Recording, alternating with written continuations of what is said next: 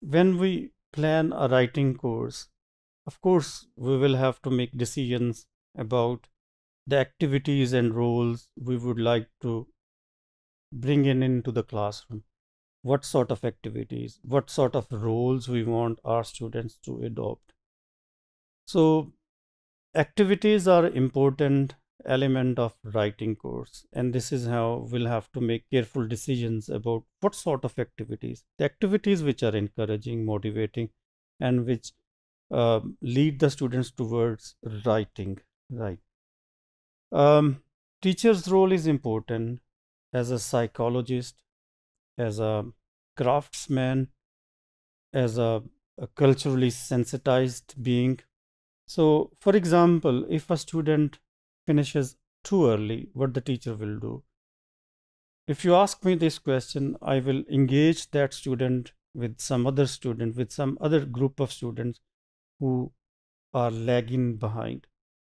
So, in a student centered classroom, decision making is important, and decision making about the activities and roles is important. And we cannot allow our one group of students outdo the other group. That sort of might create competing. Competition is fair enough, but that might affect other group as well. So as language teachers, we should analyze our own writing practices and self reflect. And this is why I strongly believe that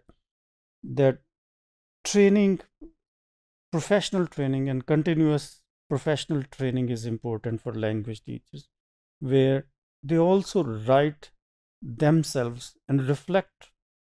And we might ask our peers, other teachers, to come to our classroom and observe our classrooms and see how we teach writing. And this way, we can do it effectively. When I was doing um, TESOL degree from the UK, my peers would come to the classroom, observe me, and give me suggestions how to improve, record my teaching, and give me suggestions how to improve, right?